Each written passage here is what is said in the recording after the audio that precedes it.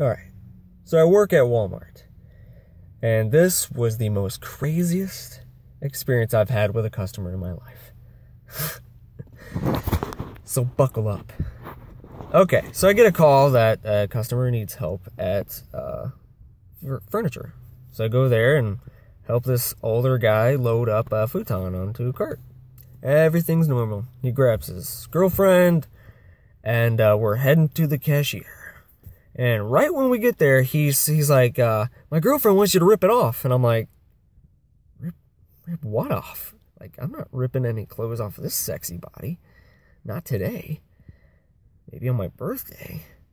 So, we finally get to the checkout. He goes through the checkout and leans over to the cashier and says, touch my head, touch my head. And he starts throwing his head in her face.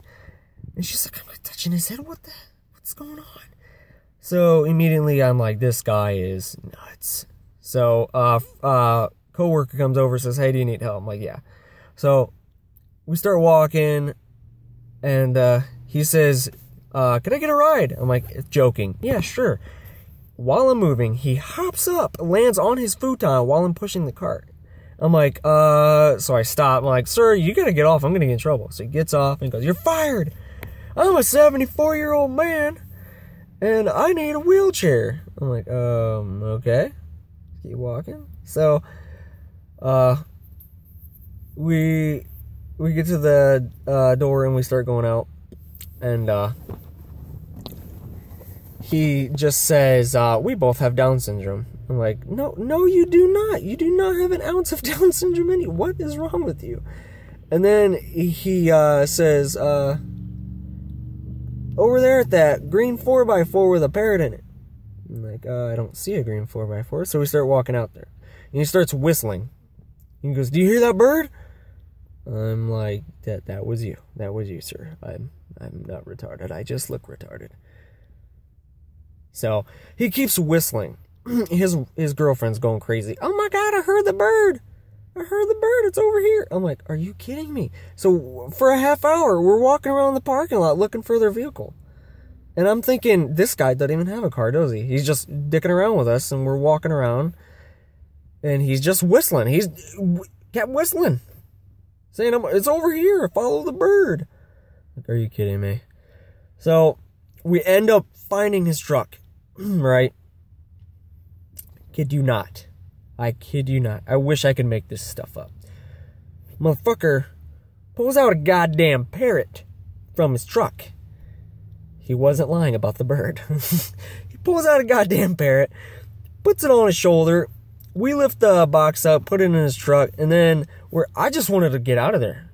And his girlfriend grabs me, says, which they're both really old, by the way. And he's like, or she's like, you gotta meet him. I'm like, what's its name? He goes, Osmosis. Well, first they tell me a different name, then it says Osmosis. So I go to pet the parrot. Parrot tries to bite me, so I'm like, oh, okay, I'm not gonna pet it.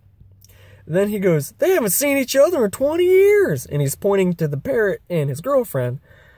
And I'm like, okay, okay. And then she grabs me and says, you guys are on your iPads and your iPhones, and what did you do on Donald Trump's inauguration day?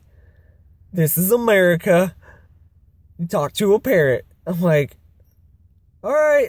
Like, and then they start talking to, my name is this and this and this, and we're from this, as if we were recording them on our phones, and we weren't. We're just standing there. Like, what the hell is going on? Like, we would die. Like, this guy would find a way to kill us. So, they just keep saying random shit. And I'm just like, what the fuck are they talking about? So, finally, his ending statement was like, I was a Marine, I taught Marines, I did this, Marine this, Marine this. And he goes, all right, see you later. And then he just walks away. And so does his girlfriend. And I'm just like, get me the hell out of here. What just happened? Oh my God. Absolutely crazy. I had to spread this news to everybody on the internets.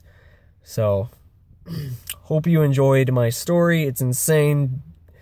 If you're going to work for Walmart, be prepared for weird stuff like this to happen daily.